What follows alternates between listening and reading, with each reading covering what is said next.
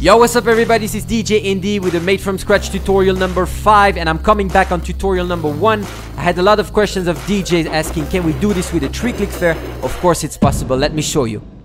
Okay, this combo is a 3-click flare forward and 2 waves back fatalist. Let me show you. 3-click, 2 waves. Now once you get it, you can start doing it a little bit faster. And then in full speed. Now let me show you on a beat right now.